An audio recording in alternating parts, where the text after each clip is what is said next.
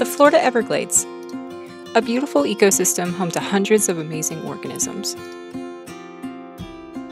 Organisms such as the Florida panther, the West Indian manatee, the American alligator, the great blue heron, and the beautiful white ibis. But something is lurking in the tall grasses of the Everglades, something that doesn't really belong. The invasive Burmese python.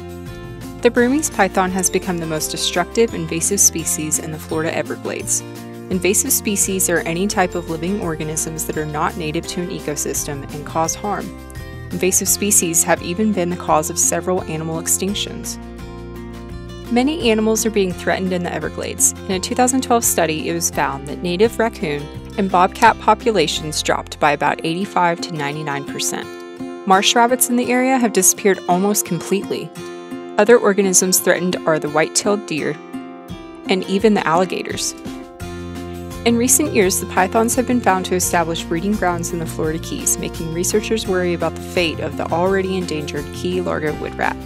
Invasive species like this pose a huge threat to the biodiversity in their non-native regions. So what is being done to help these fragile ecosystems? The U.S. Fish and Wildlife Service has teamed up with the government to implement laws to prevent the pet trade of this animal. The Everglades National Park has also started a python elimination program called the Python Challenge, where they pay skilled volunteers to hunt the pythons. The more you trap, the more money you receive. The national park also provides lessons to the public to let them know the dangers of the python and to spread public awareness for prevention and control measures. Protecting these beautiful ecosystems begins with educating the public and working on preventative measures. Let's all work together to save the biodiversity of our planet.